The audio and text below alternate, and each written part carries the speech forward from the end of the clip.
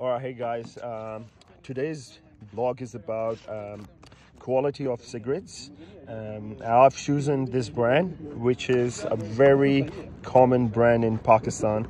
So there are three different categories of Marlboro. So this is the local, this is English, and that one is Farsi, which is Persian. Okay, I'm gonna try each of it, and then we'll tell you which one is better. So this is the local one. Oh, ignore my powder, this is from snooker.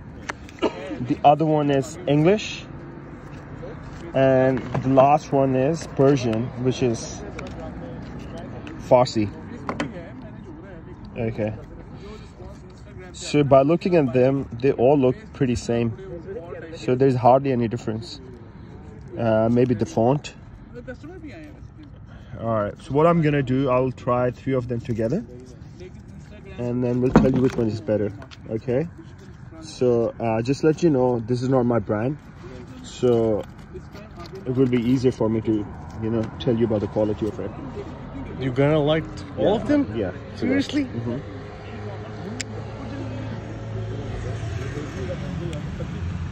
Oh my god, really?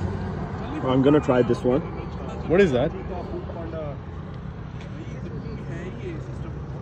So this one is Farsi, which is Persian.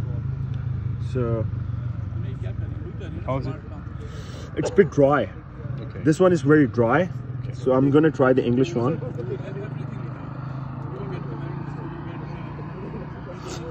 Not bad. English one is pretty good. It's very smooth.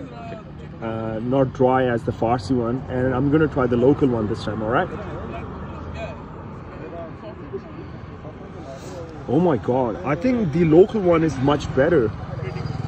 The only reason is it's very like fresh. Mere khayal mein, this is the fresh tobacco you can get in Pakistan. Comes straight from the factory, and the taste is pretty good. Absolutely. So if I rate all of these, this would be my top of the list. So local Pakistani Marlboro is the best. So this one. Alright, thumbs up. See you later. Peace out.